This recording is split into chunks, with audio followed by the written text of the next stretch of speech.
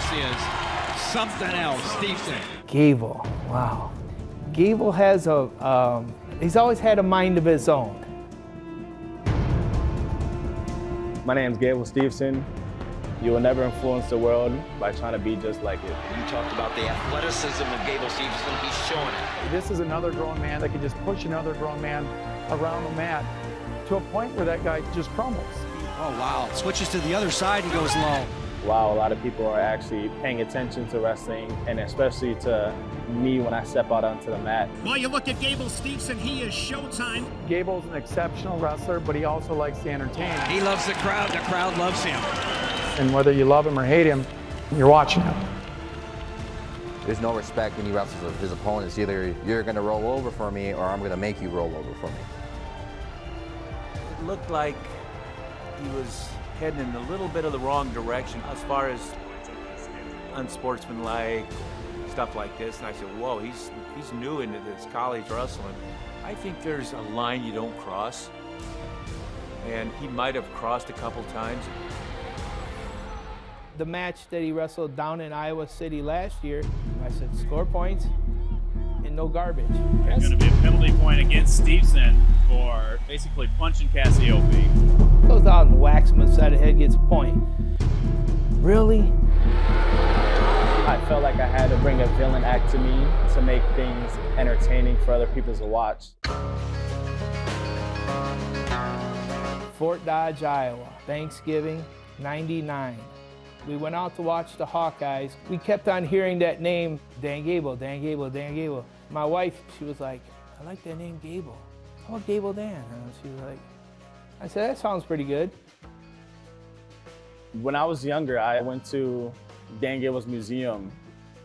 Dan Gable had a long line of people want to see him. Someone asked what my name was, and I told them Gable. I go, wow, I appreciate that. You know, I'm humbled. He had a middle name. And it was Dan. And all of a sudden, whoa, this is a first. When we were young, our older brother wrestled, so he kind of started the path for us. My brother John was 8 years older than me and 13 years older than Gable. I always say our middle one, Bobby, he was the hard worker. Gable, he was always the one goofing off in practice. We were thinking, is this kid ever gonna, get with it? John told him to do a backflip when he was probably about 2 or 3. And I knew he hit the wall because my wife heard a big thud upstairs. In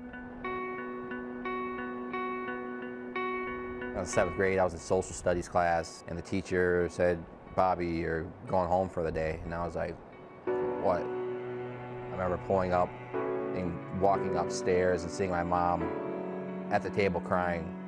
And I was like, what's wrong? Like, what's going on? She was like, it's John. And I was like, what happened? Like, did he get in trouble, or, did something weird happen? And she was like, no, he's dead. My life changed drastically, seeing the real side of how life actually is, and how me being young and thinking that death isn't real, I see him one day, then the next day, like, it's never gonna happen again. Wrestling's been that healing process with him, so they never forget him. That was probably the starting point. I used to never take wrestling really seriously until I won the state tournament in high school my freshman year.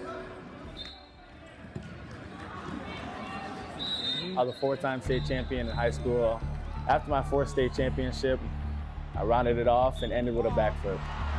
This one is in 17. Whoa! After that backflip video, a lot of things changed. My name went from just a regular wrestler to being just an athlete that people know. I mean, if I was coaching Iowa and there's a kid named Gable Dan, I would probably think he should be wrestling for me. The whole wrestling community knew that Gable and I were pretty close, and wherever I would go, Gable would soon to follow. Control, middle, 2 takedowns. 2 more points for Gable Steveson there. And I talked being a 4-time national champion, and things go wrong, obviously. I lost my freshman year twice to Anthony Cassar. Good work. Good job by Cassar. And he goes ahead with short time. Big Ten championship, that final match, it was just like, what are you doing? We're only going to blame one person. That was Gable. That was his fault. You thought you were just going to walk out there and be Gable and think good things were going to happen to you. Well, you didn't make it happen. For somebody that's had as much success as he has, he still, under the brightest lights, had to, suffer defeat, and that can be challenging. It showed me really his maturity and how important it is to bounce back. And the Gophers get a Big Ten champion. I think he realized nutrition, sleep, training, strength, like all those things do play an aspect of being successful at that level. At times he takes his foot off the gas. I think those days are behind him. That Gable that wrestled freshman year would not stand a chance against the person that is who I am right now. The power from Gable Steveson. It's all about business now. Putting your dominance on the next person and keep going. Don't be satisfied. The villain act is long past. I think just being able to talk the talk and walk the walk right now is the main thing. I don't need the extra showboating no more. Some of his goals after college wrestling, right? You can see that he is an entertainer. First met Brock at a WWE match. It was crazy to see Lesnar in person. He came into practice one day and I was like, why is Lesnar here? Nagum told me, oh, he's gonna practice with you. And it was crazy because I was like, Lesnar in practice with me? What? I think right now his dream is that he wants to be in the WWE. I love acting. I just love being able to be myself in front of tens of thousands of people. Where Gable will end up in some years to come, holding the strap, winning the WWE Championship with a good crowd of people around me that I can share my story with.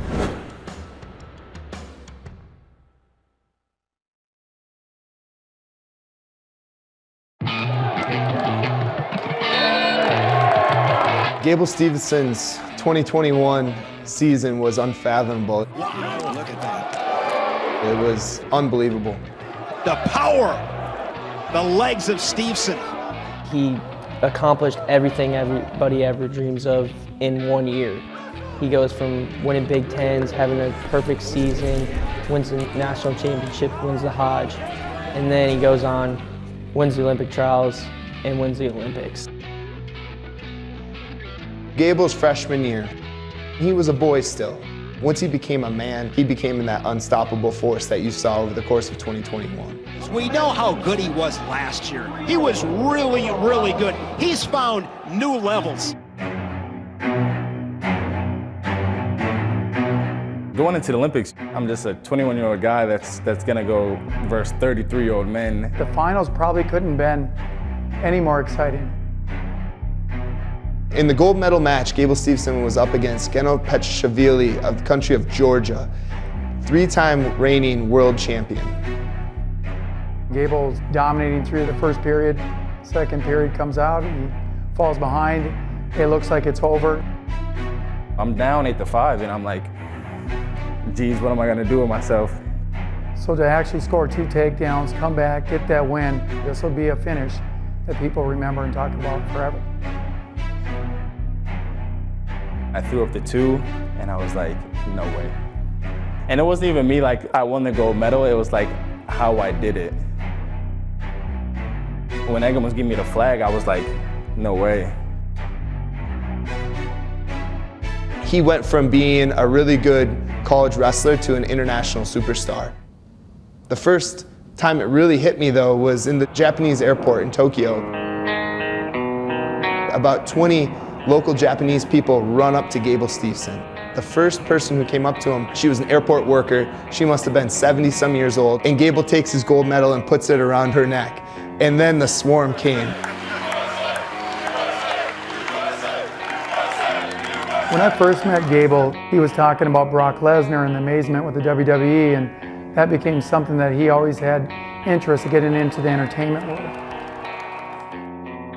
When I came to Minnesota, my main goal was like, how can you be Gable, but also have like the roadmap that Brock took? When I sent out the little brief message about let's see where the road takes me, I mean, it was all just a setup to anticipate. After Olympic Games, I had Vince McMahon, Dana White, and some NFL teams hitting me up to see what was going on with Gable. Is he going to go into the WWE? Is he going to fight? Is he going to wrestle another year? Like, nobody knows. He can do whatever he wants. I remember after he won the Olympic gold medal the way that he did, the next morning waking up, walking and talking and thinking, you can't go out on a better note. This is a prime time to maybe enter the field of the WWE. He would tweet out certain things. I'd be like texting or calling him and be like, what are you talking about? Well, like, are you coming back or what? Everybody knew I want to go to the WWE. I just liked the acting part, the showmanship, and long time coming, but I'm happy that it happened. In early September last year, Gable made the announcement that he was signing with the WWE, and that left a lot of people thinking, wow, he's not going to return to college. I don't owe Minnesota myself, but I feel like I owed all the fans that show up and want to watch me and sell out crowds, and that's what I feel like I owe back to the people. WWE gave me like the option to come back, but also like be with them. So just double dipping and making things happen. I'm on my phone and it like popped up and it was like the front page of everything. And I was like, oh, it's a big deal. Basically, without the NIL, I don't know if he'd be wrestling for the University of Minnesota this year.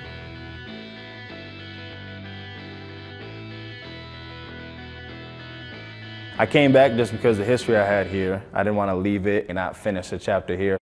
He's paving the way for a lot of other, not just wrestlers, but student athletes around the country to enter into different deals that are historic. My senior year of college, I'm really dividing my time. Randomly, I'll have to fly out to somewhere for like morning to nighttime and come back. And it's crazy, but it's a cool lifestyle, but it is something new. No doubt, Gable Steveson has special treatment here. His special treatment is jumping on a jet to Miami or something like that. When practice is going, Gable's playing handball as a warm-up with the rest of our team. When him and I get scrapping, I don't care if he's a gold medalist at that moment. He knew what it meant for our university, and he knew he had a platform and an opportunity to come back and change people's lives and continue to build the direction of this program.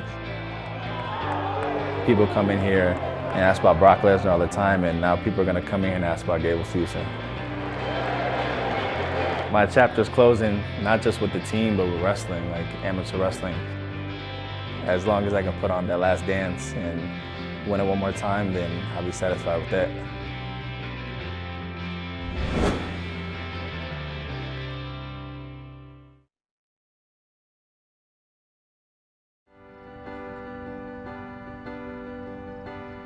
The morning of the Olympic finals match, we all set our alarms early, probably 3:30, 4 a.m. I think for a lot of us, it was even hard to sleep a little bit. It was a great chance for us to get together as a team and then have Gable's family there as well.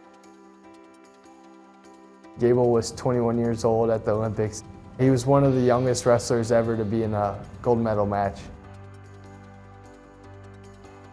We all get there, it's super exciting, but we're also nervous for him. Probably more nervous than Gable is in his own match.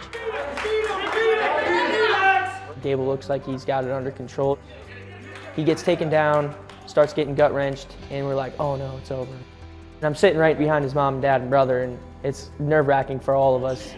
Come on. It's time to go. There's 6 seconds left, and this is a chance of a lifetime. I mean, this is when the miracle happens.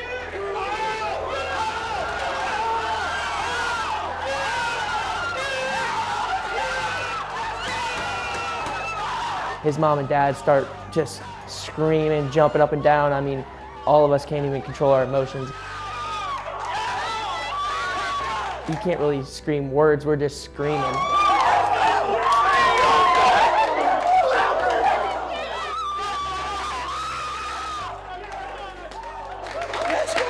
Gable's dad, he pumps his fist and his wife went in for a hug. I think he was about this close to knocking her out, I think. He became an everyday household name across the country, not just in the wrestling world, but in all sorts of different spheres.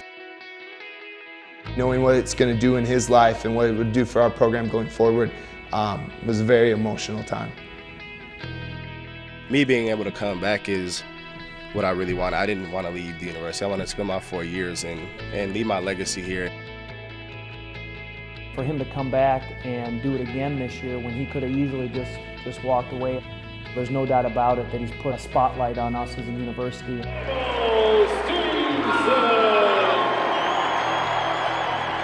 How many times you get to see an Olympic gold medalist in a college uniform?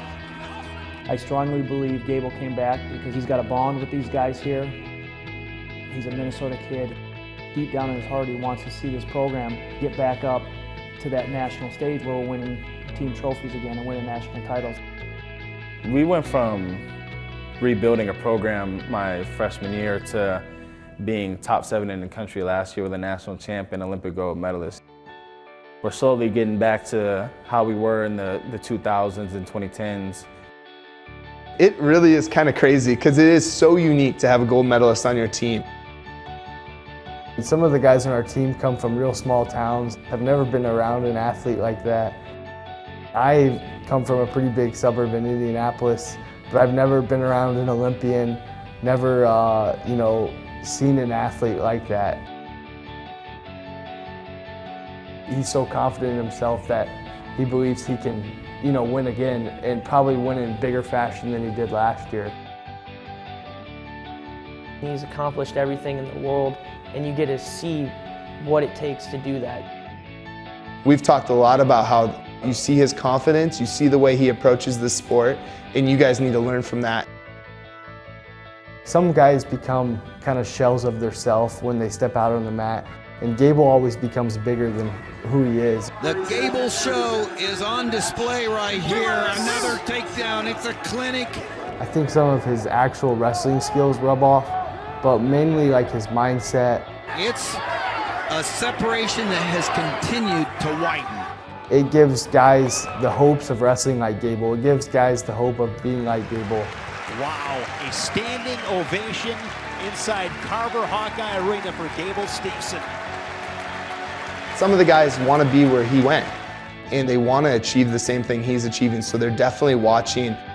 And then there's other guys who probably, skill level wise are not going to be Olympic gold medalists, but they'll always be able to say they were in the room training shoulder to shoulder with Gable Steveson.